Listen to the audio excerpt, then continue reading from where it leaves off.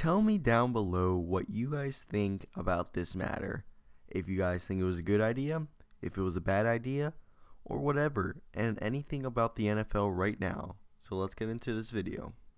Yo, what is going on, guys? We are here with some breaking news. John Fox, the Denver Broncos head coach, or now former head coach, has parted ways.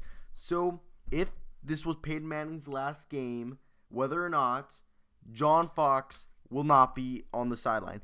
So right now, we're all like here thinking that, okay, why? John Elway said that Fox was coming back, but there was whispers around the league saying that he might not. And there's a couple theories right here I can explain. One theory is that Adam Gase, the offensive coordinator, is going to become the new head coach. You're thinking, why? Because he's a new kind of up-and-coming prospect for the head coaching jobs, as he is a hot name, and they want to keep him. So fire John Fox, who's an older coach.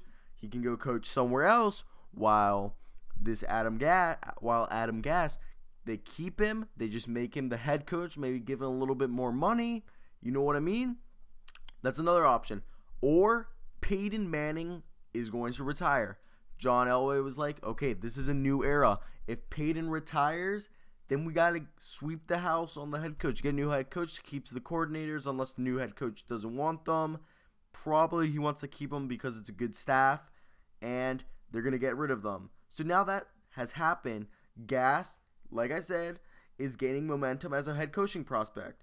And Manning was faced with the prospect, if Adam Gase was going to leave, with a new offense in his 18th season. So why would they want to keep John Fox? So make Adam Gase the new head coach and then make that happen. That's a good idea.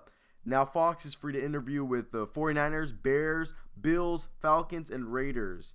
And yeah, I think they can, what they're called, the Jets. So that's interesting. So guys, I really hope you guys did enjoy this video. Hit that like button if you did. Subscribe for more late breaking news. And as always, guys, hope you guys have a great day, because I know I will. Till next time, guys, peace out.